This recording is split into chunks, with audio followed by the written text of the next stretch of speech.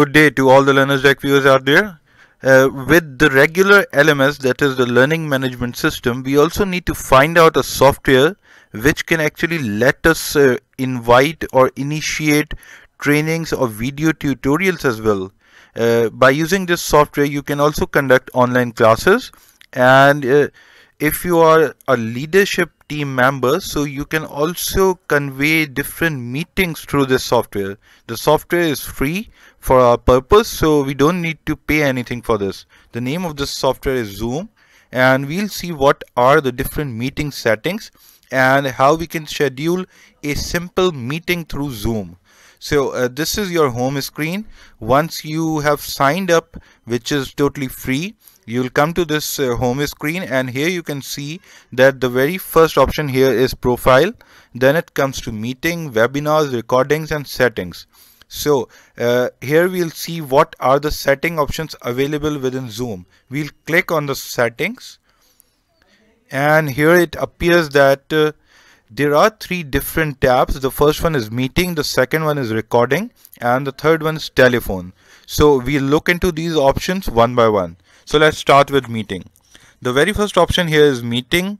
The first option is schedule meeting. You can schedule a meeting, and if you would like to host a video, you can always click here and enable this option.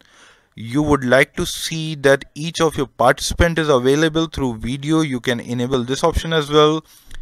The next option is join before host. So I believe that we are living in an agile world, so today nobody should be bound, or it should not be around the boundaries that all the participants need to wait for the host. So you can enable this option, and this option will make sure that, for example, if you are late in the meeting or if you are coming after 2 or 3 minutes, your participants can be able to join this meeting without you and can actually initiate the trainings or the videos that you would like to make through this Zoom particular video conferencing.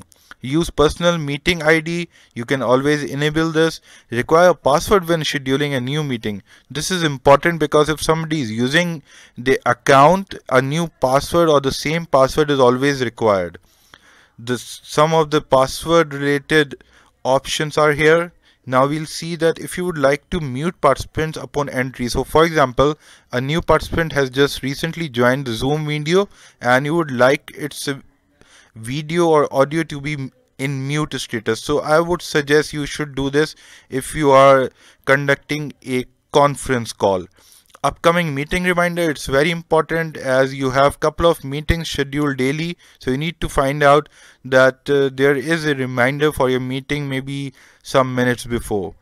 Now you would like to allow chats in between participants, and the private chat option is actually a luxury here. So for example, any participants would like to chat with you personally, you are actually allowing him or her. You can always disable this option if you think it's not feasible for the conference call which you are setting up. Auto saving chat is a good option. You can always enable this. Play sound when participants join or leave. This may cause disturbance within the conference call, so I would recommend that you disable this option, but again it's totally dependent on the requirements. Now the other option is the file transfer. So if you are hosting a video, and especially if you are hosting a video as a teacher, file transfer option is a luxury to have. So for example, if you have some notes, you have some files, documents, PDF, presentations, you can always share with your participants through this options. Now feedback to Zoom is a nice to have feature, and you can enable this if you want. Display end-to-end meeting experience feedback reviews. These are all nice to have features, so you can check these. Who can share? So I believe all participants is the viable option here, but again it depends on the host. Actually, if you are conducting a conference call which is an organization conference call, and you are conducting it as a leadership management, you can make it host only. Now disable desktop screen share for users. I believe you should enable this option because you would allow your participants to share their desktops or screen, so they can share the files or the documents which they have. So these are the major options that we have in settings. Now let's go to the recording part. The recording part is actually important because when you're conducting these conference call, you are sitting at a virtual place. So we need to make sure that we are keeping the right database with us.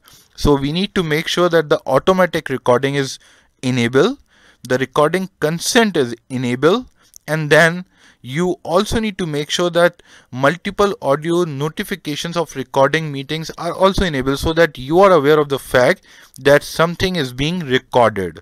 Now, the other options here are local recording. I will always recommend local recording. You don't need to rely upon on the cloud recordings. Local recording will let you record your conference call at your own system, hardware or desktop, and maybe notebook if you are giving a conference call with a laptop. The third option that we have within setting is telephone. So telephone will actually allow you to select different mediums of connectivity. In our case, I would always recommend a PC as a connecting medium. In other cases, you can definitely have some other options as well. So you can now go to this recording tab and see if you have selected the right option. See, as I told you, there are two types of recording: the cloud recording that is being done through Zoom itself, and the local recording. So I would always recommend to enable local recording so that you have the data that you need to keep with you. Now, in order to set up a meeting, go to this meeting tab. The meeting setup is very easy. The best part about Zoom is you can use it with any software and you can use it with ease. Now you need to schedule a meeting. There are 3 tabs within the meeting: the previous meeting, meeting templates. So you can also allow yourself, or you can also view the history of the conference calls which you have actually set up. You can always get the training in case you have any problems setting up a call.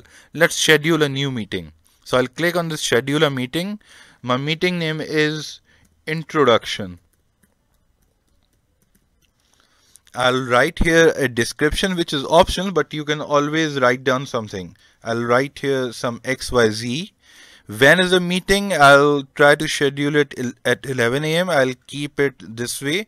The duration of meeting will be 1 hour, and here I need to select the time zone. So it depends on which region you are living in, and you can adjust the time zone accordingly. Recurring meeting is an important option. So for example, if you have weekly 3 classes on alternative days, you can allow this or check this recurring meeting, and it has different periodicity. So you can set it daily, weekly, monthly, or no fixed time if you have a different repeated date, and you can set it from here. The end date is also available. So if you think that the course is for 6 weeks only, you can set the end date after 6 weeks, or maybe after 6 occurrences. Meeting password is totally dependent upon you. If you think you are conducting a class, I don't think meeting password is required because you are teaching to your students. But if you are conducting a official or an organizational meeting as a leadership team member, so you need to set up this meeting password as well.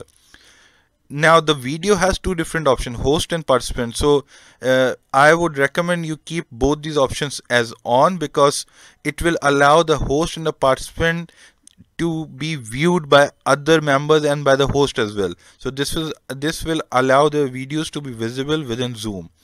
Audio for me is the computer audio, but you can always select the telephonic audio if it is the need of the meeting. Now we have some meeting options. Enable join before host. This we have already done in settings, so it is enabled, and you can check it here as well.